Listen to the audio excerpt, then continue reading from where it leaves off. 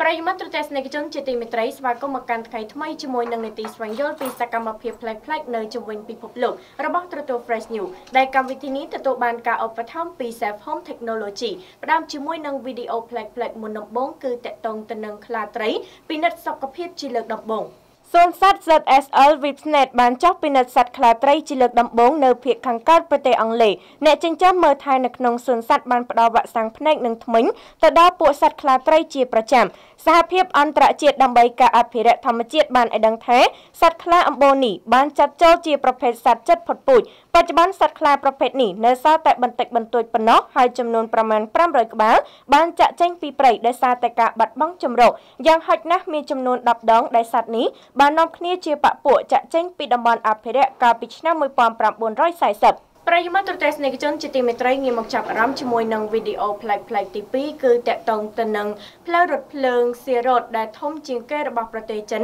តភ្ជាប់ទៅកាន់ពិភពលោកផ្លូវរថភ្លើង Sierra គឺជាបណ្ដាញផ្លូវដែកបុរាណតភ្ជាប់ពីភាគខាងកើតទៅភាគខាងលិចវាជាចំណុចស្នូលកណ្ដាលនៃការសាយភាយវប្បធម៌ទៅកាន់តំបន់ជាច្រើនទៀត Sierra សំដៅទៅលើផ្លូវពាណិជ្ជកម្មទាំងដីគោកនិងផ្លូវទឹកដោយតភ្ជាប់ពីតំបន់អាស៊ីខាងកើតទៅអាស៊ីអាគ្នេយ៍ជាមួយនឹងអាហ្វ្រិកខាងកើតអាស៊ីខាងលិចទៅនឹងភាគខាងត្បូងទ្វីបអឺរ៉ុបក្រុមការងាររបស់ CGTN បានចូលរួមជាមួយអ្នកប្រវត្តិសាស្ត្រអង់គ្លេសគឺលោក Sam Willis ដើម្បីស្វែងយល់ថាតើ Sierra ផ្ដល់អត្ថប្រយោជន៍អ្វីខ្លះទៅដល់ប្រទេសជាតិនិងប្រជាជនប្រើប្រាស់បណ្ដាញរថភ្លើងនេះប្រិយមិត្តទស្សនិកជនងាកមកចាប់អារម្មណ៍ជាមួយនឹងវីដេអូប្លែកៗទី3វិញម្ដងគឺតាក់ទងទៅនឹងសម្រស់គ្រីស្តាល់ទឹកកកនៅក្នុងបាតសមុទ្រមរណៈបាតសមុទ្រមរណៈឬ Dead Sea ឬសមុទ្រមរណៈគឺជាកន្លែងមានភាពល្បីល្បាញតាំងពីរាប់ពាន់ឆ្នាំមុនមកម្ល៉េះ Frozen បានបង្កលើគ្នានៅក្នុងបាតសមុទ្របង្កើតបានជាសម្រស់គ្រីស្តាល់ទឹកកកដ៏ស្រស់ស្អាតគេត្រៀមរៀបចំកម្មវិធីមួយដើម្បីដាក់បង្ហាញគ្រីស្តាល់ចំនួន